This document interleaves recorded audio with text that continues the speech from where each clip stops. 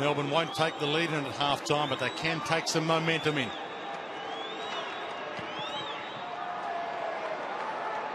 Across the face, slightly. Oh, big pipe by another end.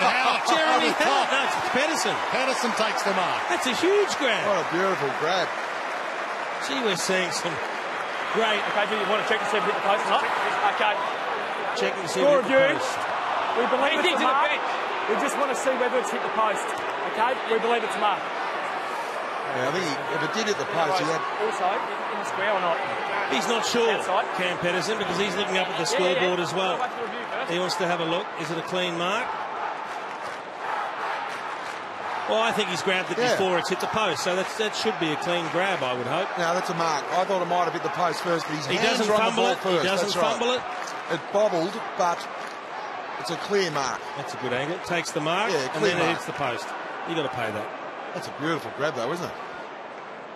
Hey, don't forget the angle. Have a look at that. Get him right round. Joe Schultz would be disappointed. He actually fumbles it after it comes off the post. It's a clean grab into the post, and then the post nearly knocks it out of his hands, and he half fumbles it on the way down. But you'd like to see that paid a mark.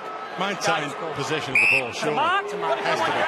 Now, he's got to think his way through either out onto the left foot or kick the banana. Well, I don't think he's going to get out on his left. But those players have to be 5 metres away on the side. At the moment, they're not. I'll just go the banana. Walk very close to the man on the mark, I would. Wait.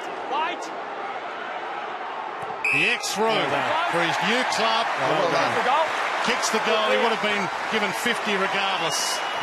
His first goal as a Demon gives them 2 in a row.